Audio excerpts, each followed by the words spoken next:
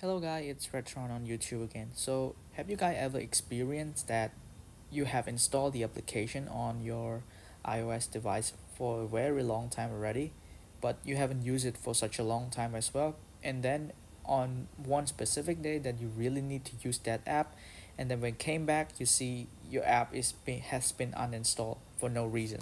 Well, this just because iOS 16 and or iOS 17 is having a function that allow the system to uninstall any application, any unused application at all in a very long period of time that you haven't used it.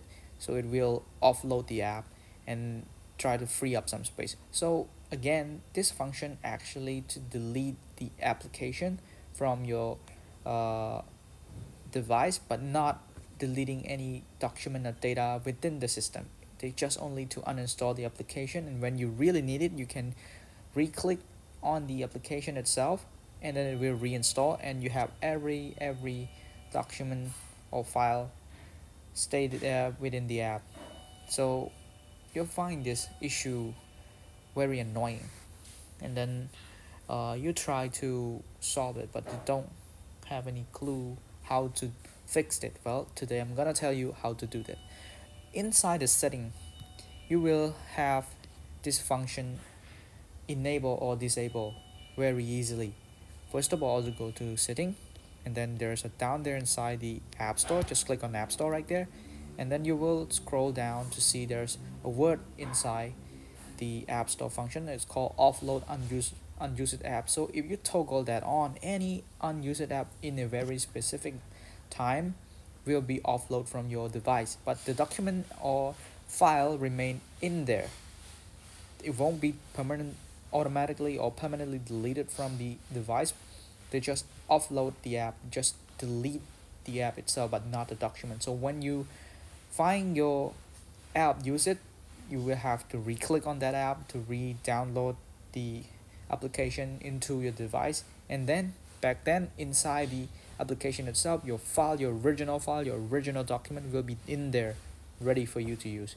So if you feel this very annoying, it's like you don't really want the app to delete it from your uh, device even if you haven't used it for a very long time or anything, just click or toggle off the offload unused app like that. So for me, I feel very annoying, especially to some application that I rarely use but I really need to use it in any specific time, and I find that the application has been uninstalled, so I have to re-download it. Sometimes the internet might be slow and it take time to re-download the application, so this is very annoying. So all I have to do is to toggle off the offload unused app function, and that will enable the app to stay within the device for a very long time, as long as it want to stay, as long as you want it to stay.